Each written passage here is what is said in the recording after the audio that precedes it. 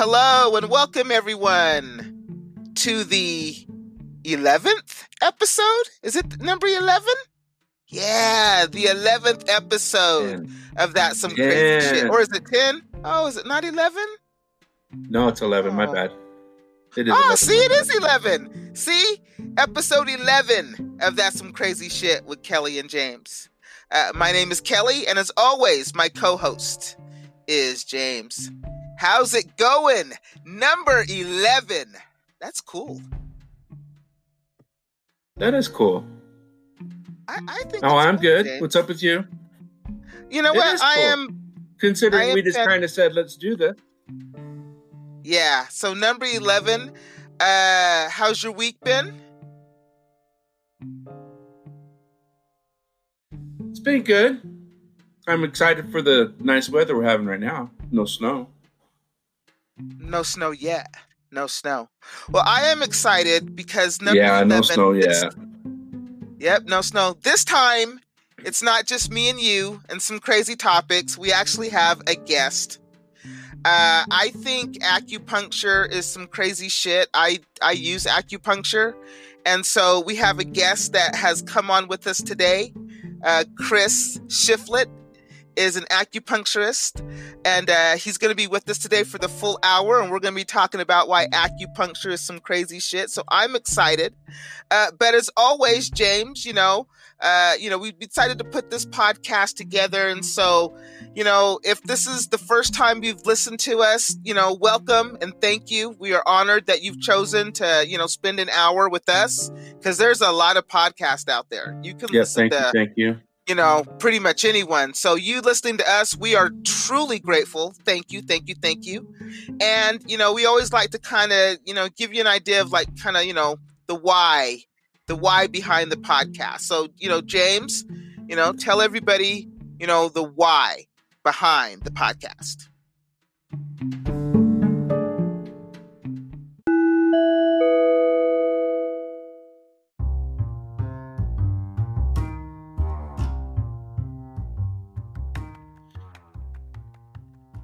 Well, the why behind the podcast, Kelly, is so that we tend to talk about subjects that are off the beaten path.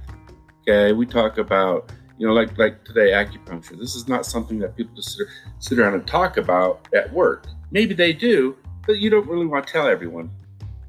So what we're trying to do is bring a little light to some of these off the beaten path topics, subjects. We talk about the paranormal, metaphysical, and, just everyday things that we think are crazy. And when I say crazy that we think they're crazy, not that they're insane and these people are crazy. Yeah, it's just crazy shit, some of the stuff is like, it works. Why don't more people believe in it? Or, I've seen it, but people don't believe me. That's the crazy part, And today we're hoping to shed a little light on acupuncture. Yeah, because to me, acupuncture is some crazy shit because it works, right? And so I think if you're thinking about it or you're on the fence, I think today's guest is a great place to start. As always, we're not experts, and because we're not experts on acupuncture, we have gotten an acupuncture expert because we never claimed to be experts. We want to keep everything positive. We want to inform, and we want to interact with you, the audience. And so that is kind of the reason why we do the podcast. You can get us on social media. I think I've said this every single podcast. We are on Facebook.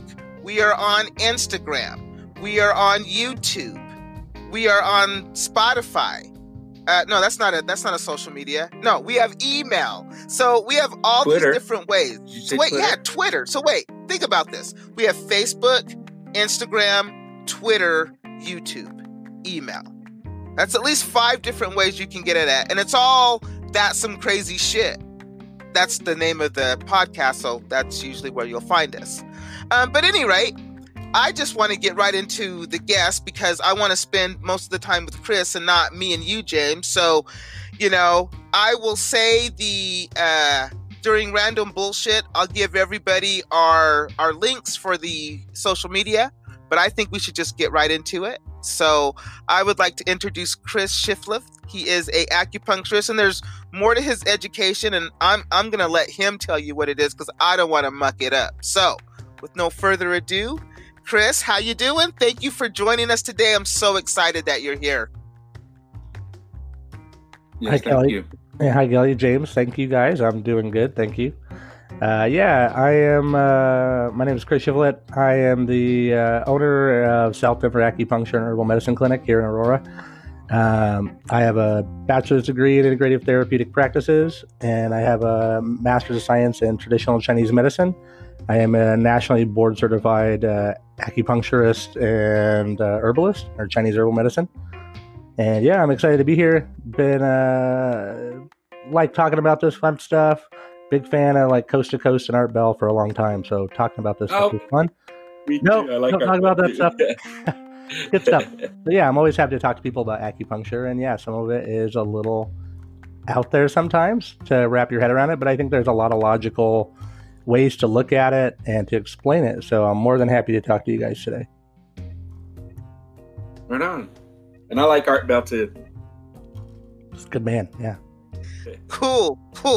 So I have a bunch of questions that I'm gonna ask you, Chris, and James, feel free to chime in. But the first question that I have, because I think, when I first met Chris, because I go to Chris, he is my acupuncture dude. When I go see this man, I always tell him to use all his witchy powers to cure my pain, and he does it every single time. It is fantastic. So I think one of the first questions I ask him is, where in the hell did acupuncture come from? Like, who showed people how to do this? Did it come from aliens? Tell me where acupuncture came from.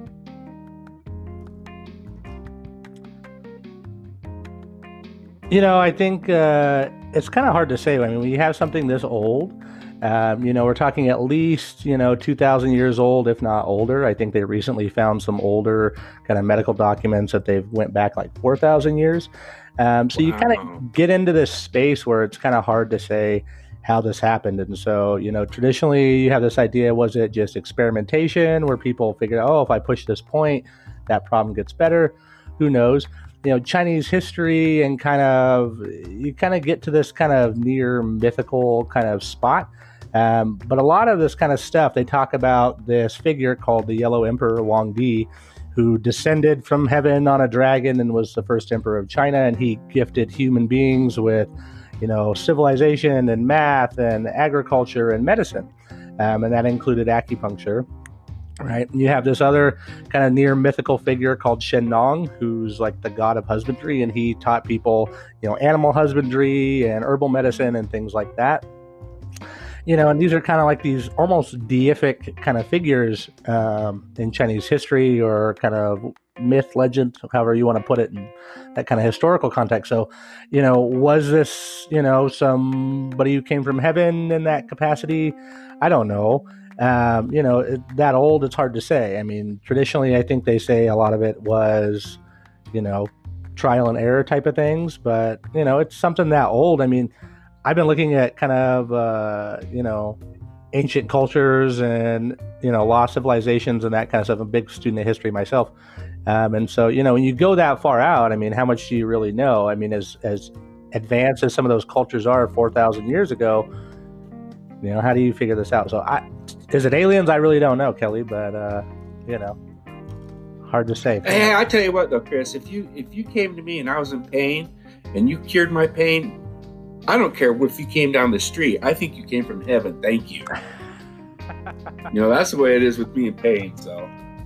No, I get it. Yeah. Well, I know that acupuncture is really old because we've talked about it. And so that made me think, if acupuncture, you said, is over 2,000 years old, so they weren't using needles back then.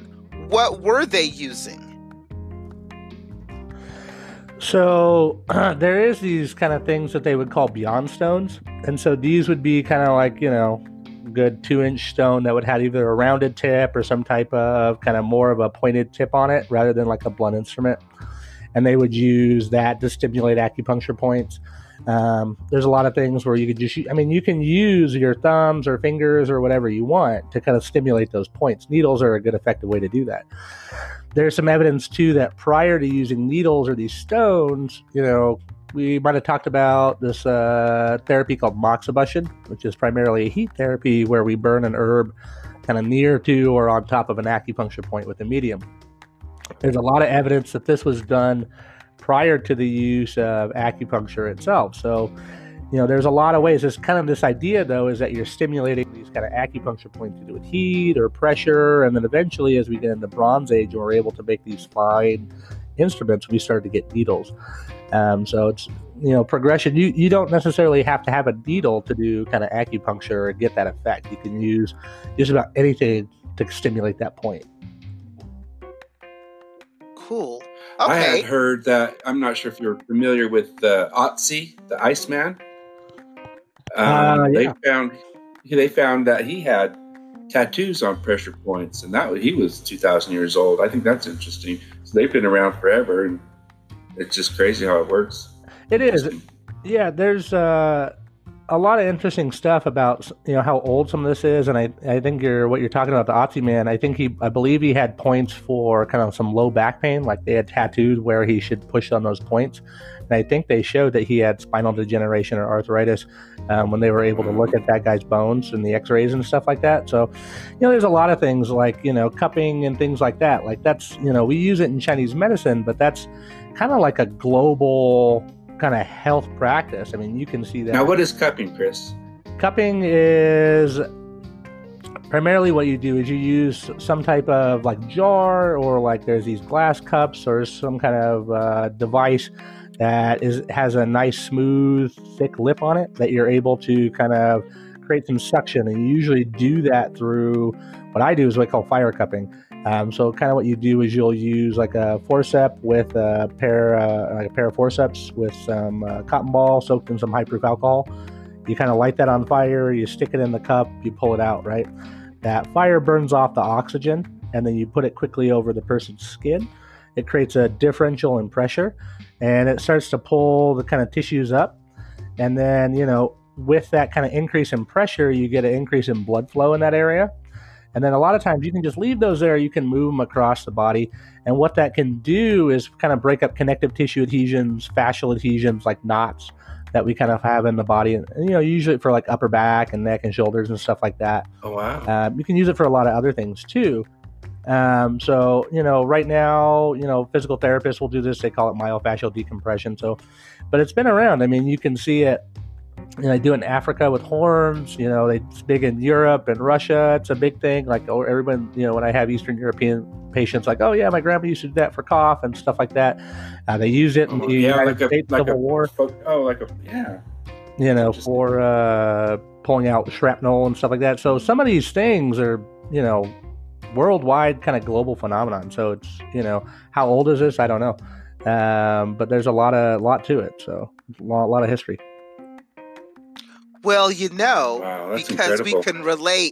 we can relate everything back to a movie. At least I can. So cupping, they actually did a scene with cupping in The Godfather Part 2 when Alfredo was a baby and had pneumonia.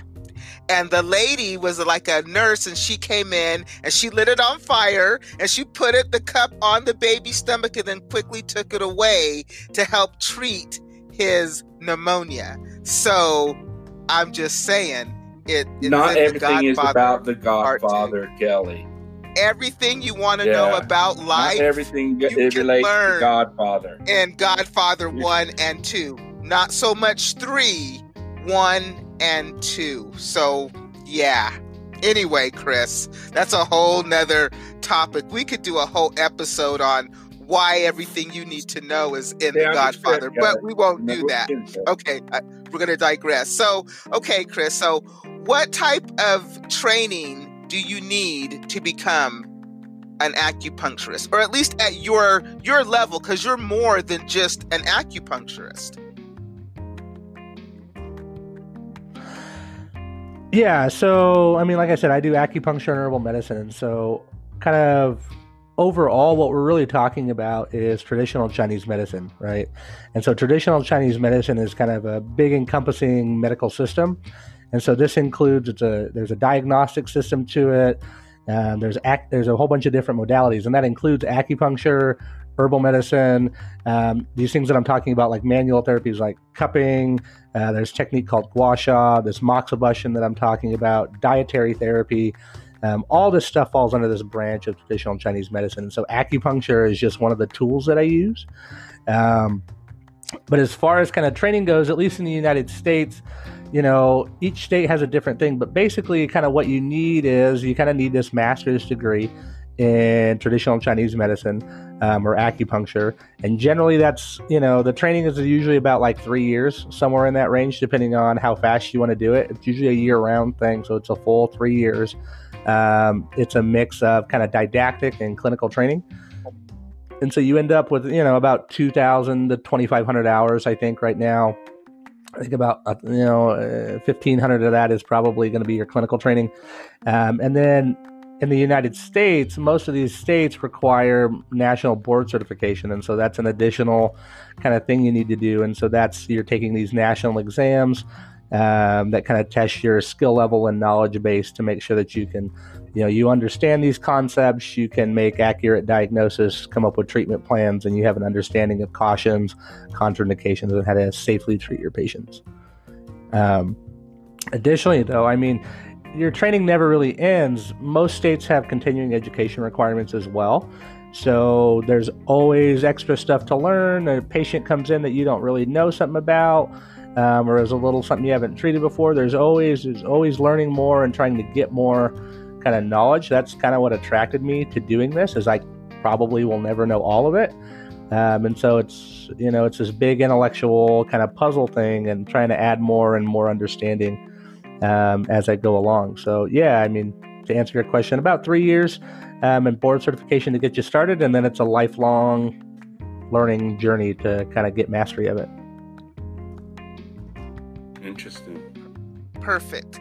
So Chris, when you do your herbal part of it, how does that work? Is it? I guess I don't even know what question I'm asking. This is just crazy. How do you incorporate the herbal part with acupuncture? So herbal medicine is kind of its own beast. And so really what we refer to that to is internal medicine. Okay. And so just as we kind of figure out what's going on with you to figure out what acupuncture points we want to do, right? We can use herbal medicines kind of in a similar way. And so each of the herbs will have certain kind of actions or functions or kind of do certain things in the body. And so really what we do in Chinese herbal medicine is we combine different herbs to kind of produce the effect that we want. Okay. And so what's nice about combining herbs is a lot of times, especially Chinese medicine approach to it, is we can kind of eliminate side effects, right? Anything that you take is going to have different effects, positive and negative effects. That's just how it works. Our body is a whole series of feedback loops, right? And so you can't just change one thing without affecting other things. And so herbal medicine and Chinese medicine approach will use kind of different herbs to kind of balance out an effect. So for example, if someone has a lot of phlegm, right, in their body, and we want to get rid of a lot of that phlegm, there's herbs that will do that. On the other hand, this can be very drying to a certain aspect, right? And so what we can do is add in other herbs that can tend to moisten a little bit, right? We don't want to overshadow that phlegm getting rid of kind of part. So we can kind of balance things out a little bit. So we can balance stuff out.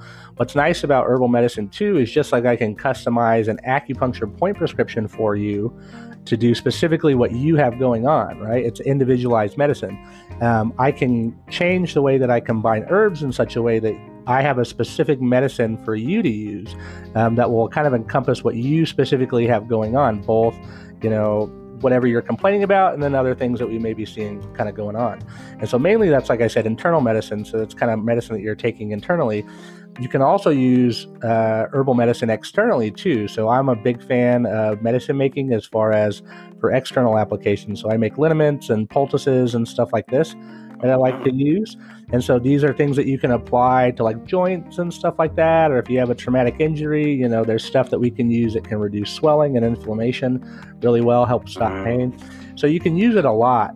And so it's, like I said, it's a whole other kind of thing. And so all this is just another tool in the toolbox kind of thing. It's another approach. That's incredible. Helping people. Yeah, I enjoy it a lot. Gets good results too. Do you have something, Cal? I do. So another movie that relates to this is with Steven Seagal. Not The Godfather. No, it's not The Godfather. It's actually Steven Seagal. And I forget what Steven Seagal movie is it, but it was one where he got all beat up at the beginning of the movie and had to go into hiding or whatever and heal himself. And he put That's like fire every movie, on... Kelly. That's every... But in this one, Steven Seagal's got a cool... He used the acupuncture with the fire on it to heal himself more quickly, is what I'm saying. And I'm just saying, again, it relates back to a movie. That's all I'm saying. Just wanted to throw that in there. There's a good example, another movie thing with some herbal medicine is, I don't know if you guys remember the 90s movie Sidekicks with Chuck Norris. But in that movie, the young boy he's got asthma, right? And his martial arts trainer, he gives him herbal medicine and along with his other stuff, right? He cures him of his asthma. So there's it's the bad tasting tea. But yeah, that's herbal medicine too. So there's another movie, Chinese medicine thing for you. All right, you're going to cure my asthma, Chris. Yeah. And don't forget, Mr. Miyagi cured the Karate Kid just with his hands. Just saying. Okay? Hey, real quickly, this triggered a memory. When my grandma was really sick when I was really young, she had these two men come in, or my mom had them come in and perform like a ritual they called laying of the hands. Mm-hmm.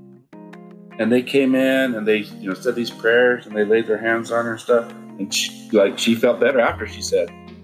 So that's just one of those weird things, I think. Sorry, Kel. Triggered a memory. Oh, no worries. So, Chris, before what's one thing that you wish that you would have known before you got into this line of work, this career?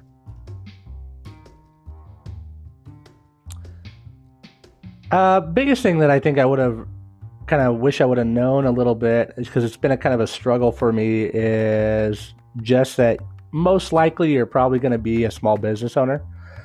You're probably going to be working for yourself. Right now, the way kind of industry is, this is still kind of not necessarily a mainstream thing. And so there's not really a lot of jobs unless you want to work for another acupuncture or something like that. So I kind of wish I would have had more business development training or kind of more of a background in kind of running a business or entrepreneurial stuff, something like that. I had some from kind of my other interests, but that's kind of the hardest thing for me is I like to help people and I like to use this medicine and I like to practice. But the reality is, you have to run a small business. And so that's always the struggle for me. Marketing and the accounting and the inventory and, keeping all up with this kind of stuff, it kind of detracts from what I like about it. So I always, when I'm talking to new students or prospective students, I always try to emphasize you most likely will be a small business owner working for yourself. And so you really need to kind of understand the ins and outs, benefits and drawbacks of kind of what that is. For anybody that's looking to get into the industry, good insight. It's going to be a big part of it. So, Chris, why don't you think it's more mainstream? Why isn't it accepted by, mainstream medicine when it works? I think it's part of it is it's new, and I think I think what's interesting about it is the way that we talk about Chinese medicine and the way that kind of scope of practice works is everything has to be framed within the language of Chinese medicine, right? So we have to talk about it within that kind of framework.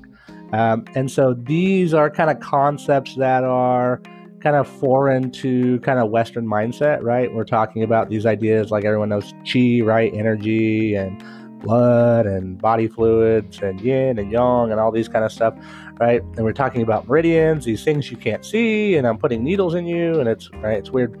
So I think that's what it is there's a disconnect from kind of normal society about how you would approach things. I think so many people are versed in basic scientific ideas, right? And we're kind of based in this tangible reality. So that when we kind of talk about these intangible things or these things that kind of don't have even equivalent, there can be a disconnect where we immediately will write it off as, witch doctor stuff or, superstition or kind of primitive thinking. And I don't think that's kind of the way either. So, it works. And, and a lot of people too want to talk about, it's all placebo effect, but, you can look at veterinary acupuncture, right? Animal has no incentive for, faking that, or how can you get a placebo effect? You're not telling the animal what you're going to do, right? But you can see animals, get better. You can see animals, I was talking with a veterinary acupuncturist a little while ago talking about using acupuncture and electrical stimulation to, correct paralysis in animals that had kind of lameness in their back legs. So, you can't really fake that. They're gonna walk or they're not gonna walk, was the way she put it, and there's kind of those examples of that. So, I really don't know why people don't accept it more. I think a lot of people do, and it's kind of like you're saying before, not everybody talks about it, but I think if you use it and you try it and you get results, you kind of understand, okay, well, maybe there's something to this. It is what it is. Give it some time. It's only been around, a couple thousand years. That brings up, just a couple 50, 60 in the that United brings States, up a good question. Yeah. That brings up a good question because I don't think people know a lot of the ailments that you can treat with acupuncture. I think people just say, pain, you can only treat pain. But Chris, I know there's a lot of other things that you can treat with acupuncture, right? Yeah, definitely. Like I said, it's kind of a nice, kind of all-encompassing system. And so, common things that I treat, pain, obviously, especially musculoskeletal pain, neurological pain, like sciatica and these kind of things, or neuropathy, you can treat these things. But, just about anything. I treat digestive disorders, respiratory disorders. I do a lot of mental health stuff. So, depression symptoms, anxiety symptoms, insomnia. I treat a lot of this stuff. We also have things for there's stuff for epidemic diseases. There's herbal medicine is kind of a big player in some of this stuff too, but the way that kind of the framework of Chinese medicine works, it's really like a system-based approach. And so there's this system that kind of, we can kind of categorize almost any kind of ailment that someone comes up with into these kind of what we call patterns, right? And this kind of tells us what's going on and why it's going on, and then it gives us a framework for how we can treat it.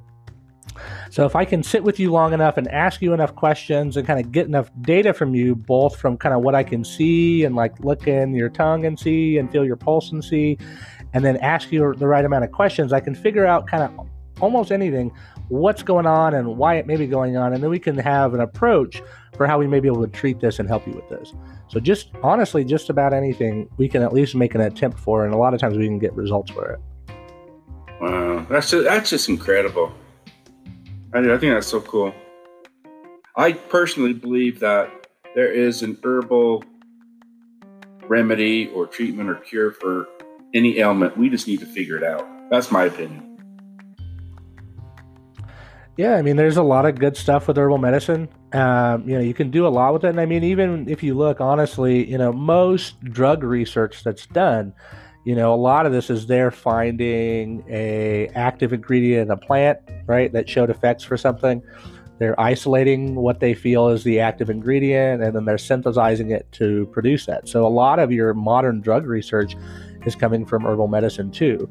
So, plants, I'm 100% with you. I think plants offer a lot of solutions for people's problems. I think, like you said, you just got to find the right thing. And that's the important thing is, these plants are very powerful. And so you can't just willy-nilly kind of take stuff. You really need to understand what's kind of going on, Right. what that plant does, what the safe dosage is, and how you apply it to make sure that it's done safely and you get the effective results you want out of it. So I just am blown away by that. Yeah, I think it's cool. What would you say is one common myth about your profession? Common myth about the profession? Well, everybody always asks, does it hurt, right? That's not a big one. Usually it doesn't hurt. Most of the time, sometimes you get a little close to something. Most of the time, though, it shouldn't hurt, right? If you have a skilled practitioner, it shouldn't hurt. That's kind of a big one. Other one, it's all placebo effect. Like I said, I don't really think, I think there's things that we can do to disprove that.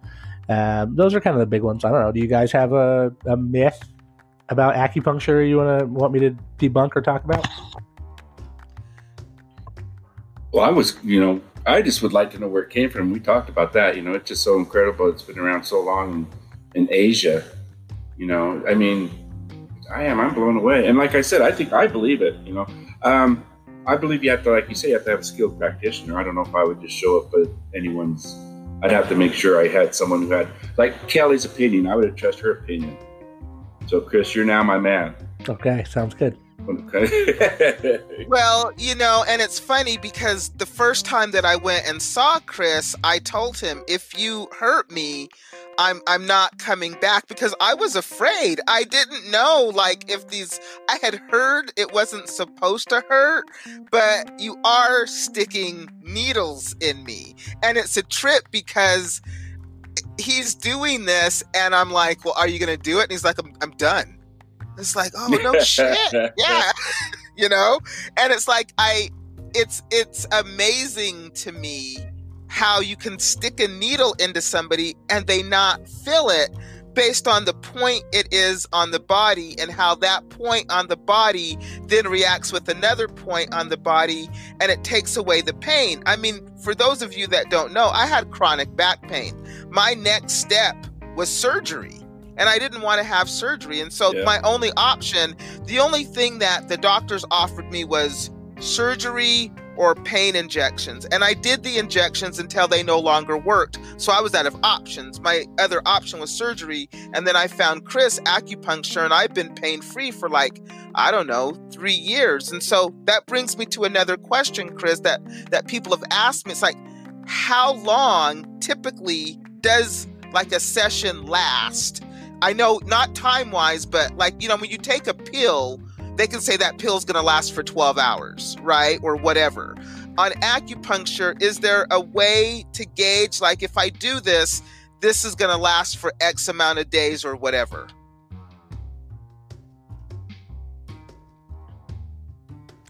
I think it's hard to give that type of a concrete number. And kind of, here's the thing. The approach to treatment generally is, excuse me, what we really want to do is correct kind of the way that we look at things. Like I said, we have these kind of idea patterns, right? And so this kind of tells us how things are kind of out of balance in our body, okay?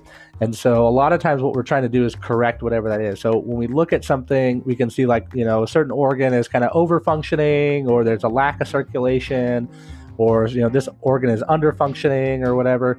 And so what we're trying to do is kind of correct that imbalance by, herbal medicine or lifestyle change, diet change, acupuncture, whatever it is. Okay? A lot of times, we kind of have a cumulative effect. So if you come in one time, you may feel good for a few hours, right? Or a couple of days. And then if you don't come back, right, we're kind of back to where we were. Whatever change I had started to do kind of goes back, because there's still this kind of pattern that's going on. And so really what we need to do to get good lasting effects is I need to see you for a little while. And generally, within a few visits, generally for the most part, for an acute kind of thing, or you're really wanting to start treatment, for most things, usually within 3 to 4 visits, we should be getting some good solid results and seeing some things start to change for a long term. And it's kind of that cumulative effect. So I see you for, 1 week, and then we start to make some changes, and then I see you the next week, and that kind of builds and builds and builds and builds, right?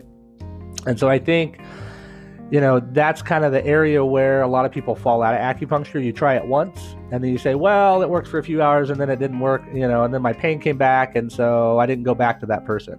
Right. You know, it's you wouldn't take one pill, right, from the doctor and then expect everything to be cured, right? You're going to take the course of treatment. And so that's kind of the important thing to think about with acupuncture, is that it's a course of treatment, right? Just like anything else, and that you need to complete the course to get those good effects. But, you know, certain things, you know, if we get you to the point where you're kind of pain free consistently, you know, then let me see you in a little while and check in with you, and we just kind of check and make sure things are back on track. So it's kind of variable depending on what's kind of going on. There's not like a hard and fast kind of thing, like it lasts this amount of time. Some things, though, like moxibustion, right? Moxibustion, we can use it for kind of stimulating immune response, okay? And they've shown that, you know, using moxibustion on this point, stomach 36 on your leg, which is kind of one of our main immune boosting points, that can increase immune system activity and white blood cell count for up to a month, right, with just one treatment. So that increases your immune system function for up to a month with one treatment. So, you know, there's probably some more research out there that shows how long this stuff kind of lasts from a single treatment. My big thing is just, you know, you need to, it depends on the individual. All this, like I said, is an individualized medicine. So depending on the person and what that's going on, how long that condition was going on, and then how are we doing treatment and how compliant are we with kind of the treatment plan, that's really going to determine how long the treatment and how long those effects are going to last. Could you had mentioned something, was it meridians? Is that what you said? Yeah, the idea of meridians, or... Yeah, what are those? What is that when you talk about that? So, you know, a lot of people will see, you know, like pictures of acupuncture charts, right? And it's got the guy and he's got all the lines on him and everything like that, right? So a lot of times these are the meridians, okay? Or they're called channels or acupuncture channels. And so this kind of is this idea that we have there's a network throughout our body, right? That kind of goes through every cell and organ and tissue and everything else. And these are kind of ways where what we call qi and blood kind of flows through the body, okay? And kind of gives nourishment to our tissues and helps with function and everything else, right? So it's kind of this all-encompassing kind of networks that runs through the body. And then the acupuncture points kind of rely on these meridians. And so these meridians will go over certain muscle groups. They'll connect to certain organs. They have what we call internal pathways and kind of just external pathways. And they kind of give this, they're just like another kind of network. So you have your blood vessel networks, your nerve networks, lymphatic networks, and you have like this meridian network. It's just a way for us to kind of manipulate that kind of, if you want to call it energy, whatever it is, or that organ function. It's a way that we can kind of access and manipulate and make those changes in the body. It's also a way we can do diagnostics too, by kind of feeling along those channels to kind of see, you know, are those muscles really tense and tight? You know, is there tenderness on this channel? Is the muscles really flaccid and weak? You know, it can be a diagnostic method too. So the channels are just another kind of way of they're just another kind of facet of this medicine. Does that kind of answer your question a little bit? That gives me more information. Thank you. That's interesting. You know, they have things like that around the earth called ley lines, and they have to do it with energy and stuff. I think we were talking about energy in some of our earlier episodes too. So yeah, I mean, just kind of all connect.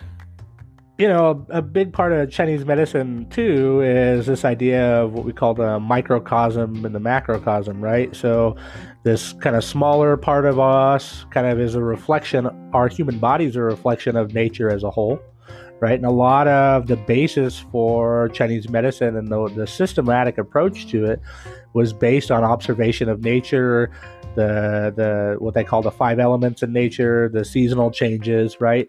And that's kind of this pattern idea. It's almost looking at the weather and kind of structure of the body.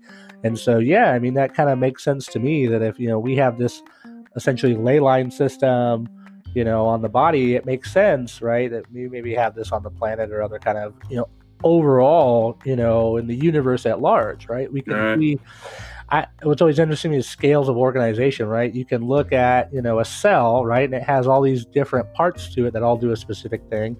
And you can go up and you look at an organism, right? A person, and it has all these different functions. It's got a thing to take in energy, a thing to get oxygen, a thing to get rid of waste, right? A thing for movement, right? Then we can look at cities and countries and the world, right? And we all have these scales where it just keeps getting bigger and bigger and bigger, but it goes down and down and down too. So it makes sense that to me that we see these same structures or functions as we go larger and larger in reality.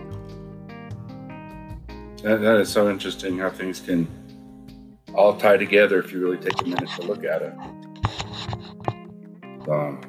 Kelly, anything from The Godfather about this? Not on this particular part of the conversation. No, if I have a way to relate it, I definitely will, but I don't. So, Chris, somebody had asked me once, like, how long are the needles that you use? Or do you have different sizes or different widths of needles to treat different things? Oh, yeah. Yeah, so there's different needle sizes and there's different needle gauges.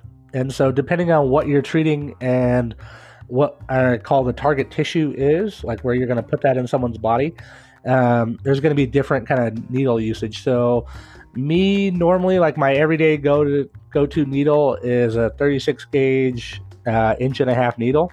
Okay, that's 1.5 inches long, but it doesn't go in the body that far. Generally, for most things, you're putting a needle like maybe 1/4 to 1/2 inch at most into somebody's body. Other things, like if I'm working on like sciatica pain or something like that, like in someone's hip or glute area, I've used 3-4 inch needles before. Generally, if you're going to go deeper into a structure, a longer needle, you're going to want to use a thicker needle. Other areas, like if I'm going to needle someone on the face, like for sinus issues or headaches or something like that, I'm going to use a thinner, shorter needle. It gives you more control. Thinner needle, generally, you don't feel it as much. If I'm treating patients with like anxiety or sensitive patients or kind of weaker patients, I will generally use a thinner needle. Length, like I said, doesn't really matter as much. It really depends on your control and how deep you need to get into the body. So some of those deep structures, you'll need to use a deeper needle. You'll need to use a longer needle. But like, other stuff like the face, I'm using maybe a 1/2 inch needle. And again, you're just going a little bit. It gives you more control. When I do acupuncture in the ear, I'm using, again, a really short needle. Again, probably a 1/2 inch or smaller.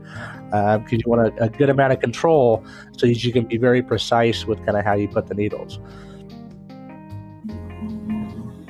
Interesting. Yeah, that answers my question. That's interesting. So, Chris, is there a... Oh, sorry. So, no, go ahead, Jim. Me and Kelly were talking about how things now are changing, where things are shifting more people are believing in the paranormal and things like this. Do you see a trend where more people are accepting acupuncture and herbal medicine more so than they did in the past? I think so. I think as, it starts to be accepted in kind of a medical perspective, in mainstream medicine, I think you're going to see that more and more as people use it more and more and they tell people about it, like how you guys are talking about. It kind of comes into kind of collective consciousness a little bit more as an acceptable thing. And so I think that is, as people are exposed to it, they try it, they see results from it.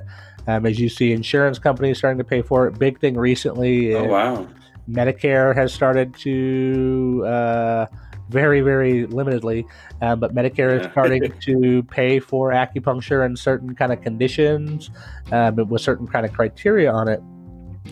As you see that go along, it kind of gets more accepted. The VA has an acupuncture program that's kind of growing.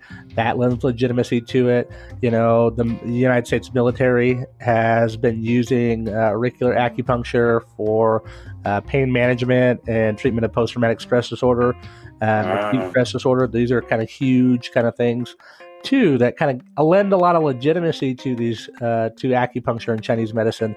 And so, I think as, more people are exposed to it, we talk about it more, people see results, then I'd say definitely people are becoming more and more kind of open to giving it a try.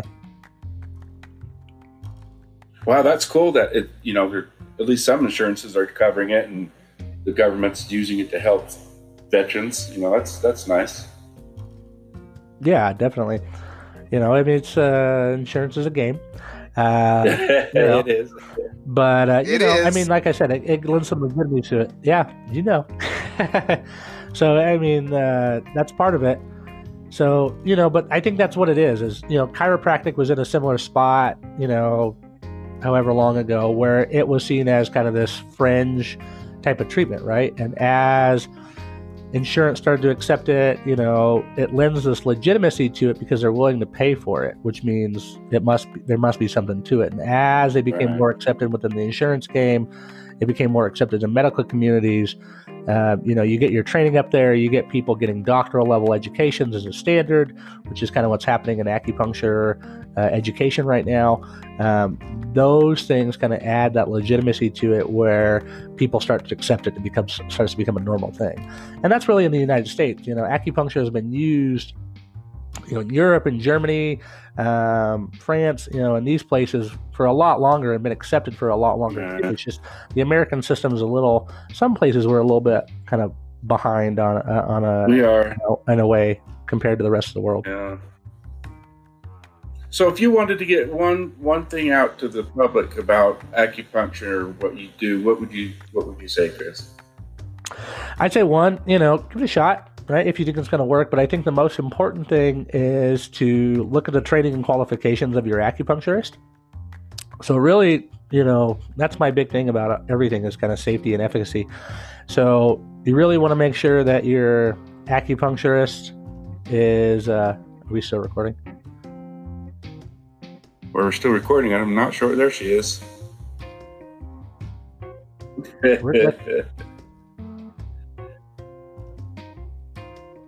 Okay. Cool. Just training and efficacy. So, you want to look for someone who has that degree background. You want to look for somebody who has that board certification. And I would say, a lot of people right now can do acupuncture that aren't acupuncturists. Chiropractors.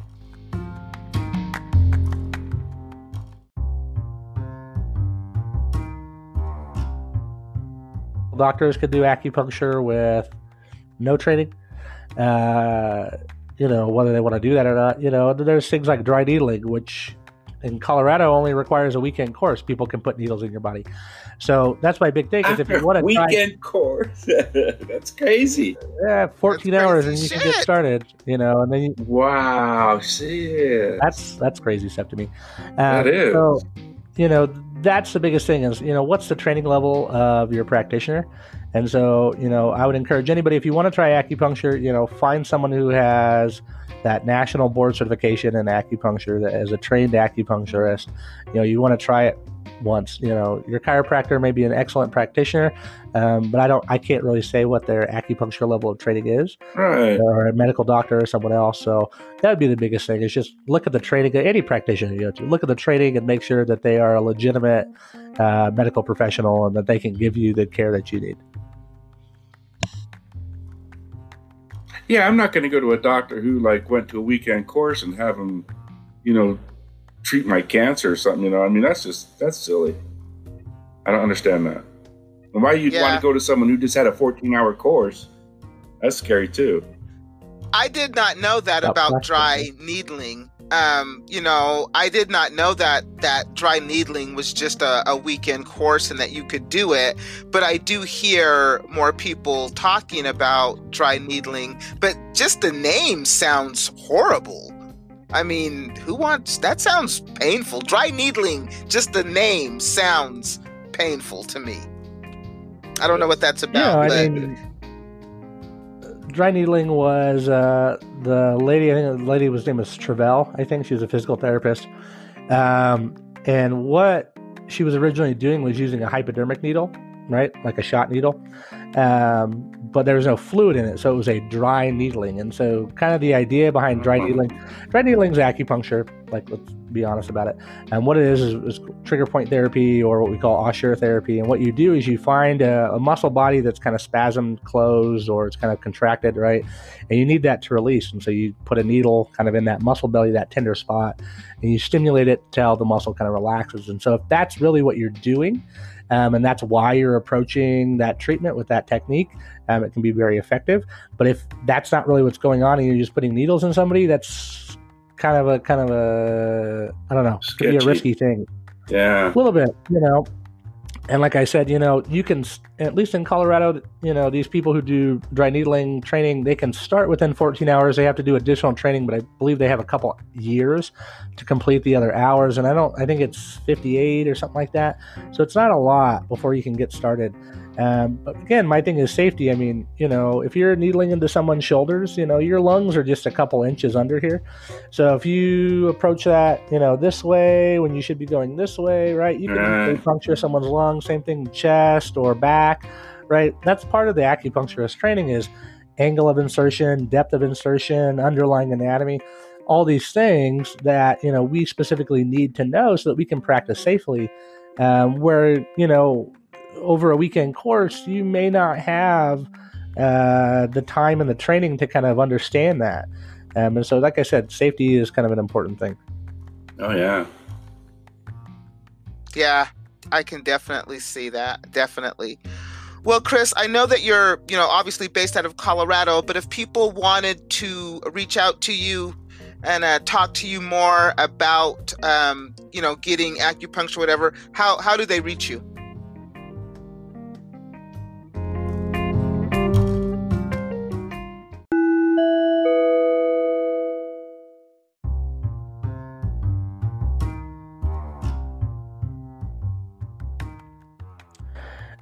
You can check out my website if you want to learn more about Chinese medicine and about my practice and kind of how I work. My website is www.southdenvertcm.com, TCM like Tom, Charlie, Mary, or traditional Chinese medicine. I've worked for a long time on writing a whole bunch of articles and information about Chinese medicine and all the different kind of modalities that we've been talking about today. So there's a ton of information on there. You can email me, southdenvertcm@gmail.com. We're on Twitter. We are at SDAHMC. I'm also on Facebook, South Denver Acupuncture and Herbal Medicine Clinic. We try and put out good articles and information as much as I can. Like I said, the business part is a little hard for me, the marketing part. But we try and put out good information on a semi-regular basis. We're trying to increase that, but those are kind of ways that you can connect with me. Perfect. Right on. James, anything else? Do you have anything else, James? No, I mean, I really appreciate you coming on, Chris. That was very informative. Yeah, you're very welcome. Yeah, always you gotta stick around. You gotta stick around for random bullshit because that's what's coming up next. We're gonna take a quick break. We're gonna pay some bills, and then we're gonna come back with random bullshit.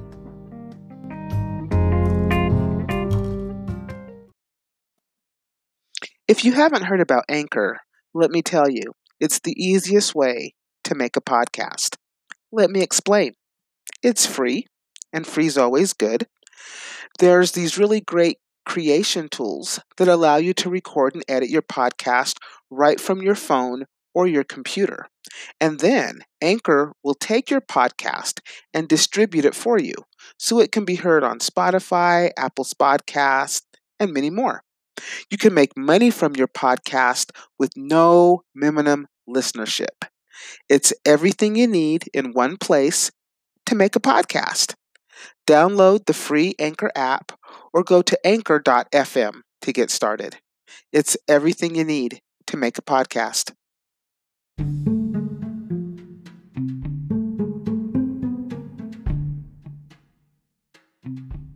Okay, so we are back.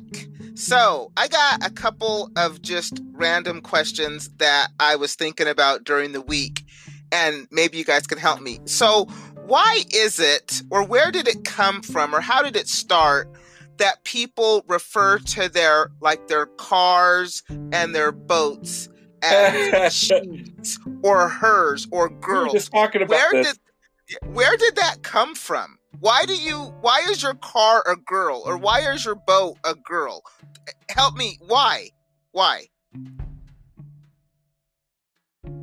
I don't know. I have two cars and both of them have names. The Charger's Bernadette, and they're both girls. Yeah, it's Bernadette and Hildy.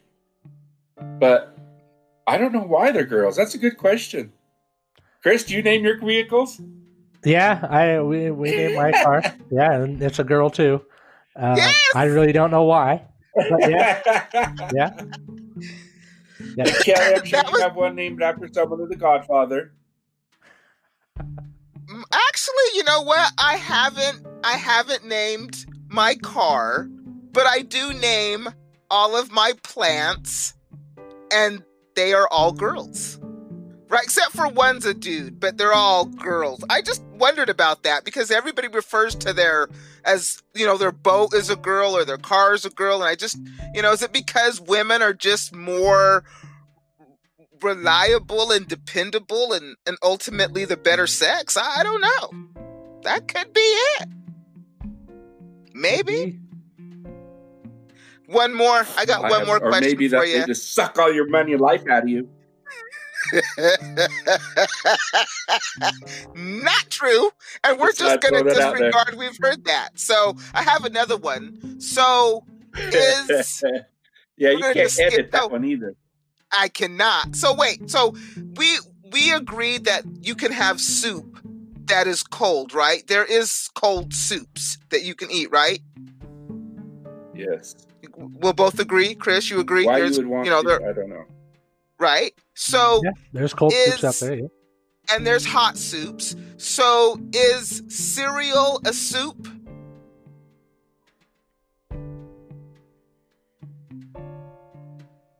Wow, is cereal a soup? Is cereal soup? Cereal. Yeah, but I don't know. Is cereal soup? I don't know if I call it soup, right? I don't think so. No. I mean, you combine soups, all these things you cook together, and it all comes together, and all the flavors blend together, and all the different components, and it's this thing that's better than the separate components, right? Yeah. Cereal, you just a little bit of A, a little bit of B. You know what I think is going on is Kelly's giving her kids cereal and telling them it's homemade soup. Is that like last time the question was, is a hot dog a sandwich? Hey, Mom, make me a sandwich. Here you go. Damn. Yeah, I was telling them that cereal was soup. It's soup. Yeah, cereal's a soup, man. Yeah. It's cold soup. Hey, and we said there are cold soups, no? Yes, we did. Yeah, like gazpacho. Tell them it's gazpacho. See? Gazpacho means cold cereal soup in Italian. Okay, last one, you guys. Last question I got. In one sentence, how would you sum up the internet? One sentence. It's the greatest and worst thing to happen to humanity. The greatest and worst thing to happen to humanity. Yeah, and I would say it'd have to be like the most useful and dangerous tool. The most useful and dangerous tool. Those are pretty good, you guys. That kind of sums up the internet. That's scary. That's some scary shit. Ooh, we could do another podcast and call it That's Some Scary Shit. There you go. Let's just try to keep this one going. Right. Let's hit season 2. That is all the time that we have today. Chris, thank you so much for joining us and sticking around for random bullshit. As promised, I would give the links for social media. So, at Facebook, it's K&J's Podcast. Okay? On Instagram, it's _some crazy shit. On Twitter, it's at That's Some Crazy Shit. And our email is thatsomecrazyshitpodcast@gmail.com. YouTube channel also is That's Some Crazy Shit. Funny thing about YouTube, we have 7 subscribers. Hey, can't tell us shit. We got a YouTube channel. And I'm still not one. Shit. And you still need to join. And Chris, if you haven't subscribed to our YouTube channel, you, my friend, should do so. Okay? So that is all the time we have. Yeah, Spotify. Thank you. That is all the time that we have. Again, thank you. Thank you for listening to some crazy shit. My name is Kelly.